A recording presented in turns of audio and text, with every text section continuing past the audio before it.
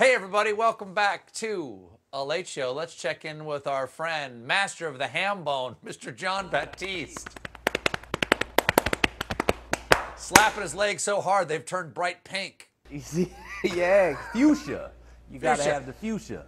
Hey, you know, I really enjoyed talking with you last night about John Lewis, but oh yeah, looking at that footage from 4 years ago of you talking to him when you guys were getting your hair done. yes.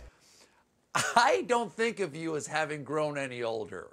You're still just Jon Batiste, who I met like 5 or 6 years ago. But man, you looked like a kid. You were so young and vital. But man, in that, you look like you just got out of high school. Did that strike you and Suleika like that? Definitely. It's something about the short hair, but it's in my aura. A lot of stuff has changed over the last 5 years. Yes. We've gone through a lot. Yes, we have. We've Happy to have done it with you. Absolutely. It's been a pleasure. Well, Jon, would you mind playing us out to the next act? Oh, yeah, of course. I got my old piano right over here. Yes, sir.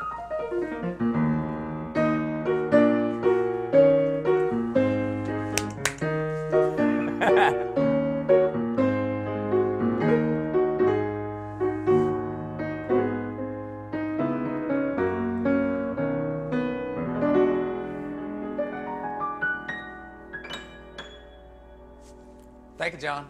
Don't you worry about a thing. Folks, I spent a lot of time carefully folding the biggest stories of the day into individual drawers and shelves, rolling up every topical sock and arranging the t-shirts by color in the pristine KonMari closet that is my monologue. But once in a while, I like to drag a half-wet pile of topical underwear and towels out of the drawer, ball them up and leave them on the floor to fester into the dank, moldy clothes pile of news that is my segment.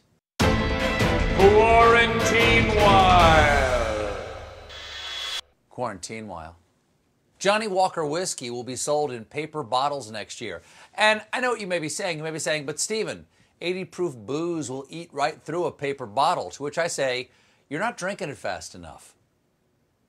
Quarantinewhile. A Toronto-based company is offering new fashion-forward hazmat suits for air travel.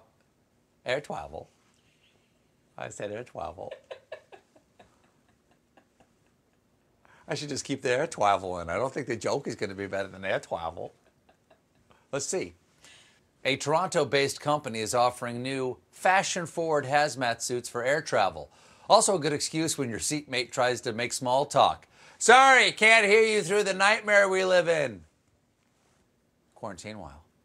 Fast food chain Taco Bell announced that it will be retiring some menu items starting August 13th. They will no longer serve the 7-layer burrito, Nacho Supreme, the beefy Fritos burrito, triple layer nachos, and 7 more. But don't worry, if you order one of these items every day starting tomorrow, you still have time to be dead before they're gone.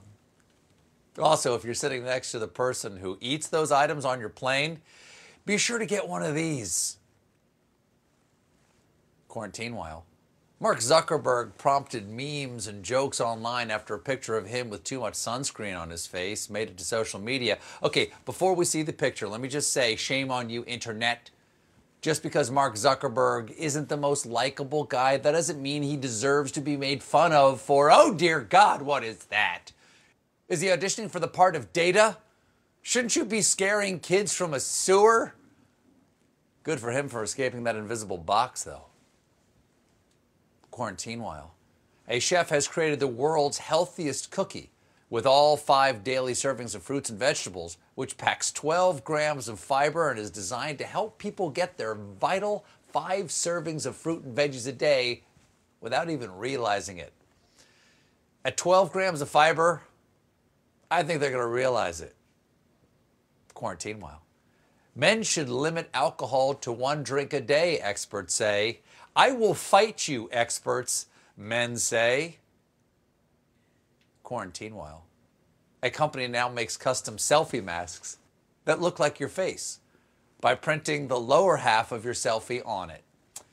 I would definitely keep 6 feet away from you.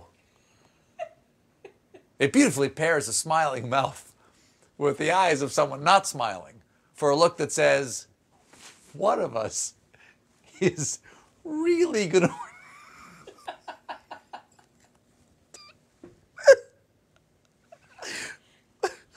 For a look that says, one of us is really going to enjoy your murder.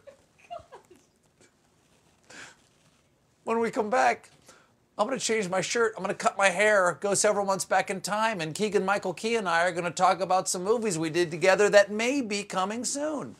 Stick around.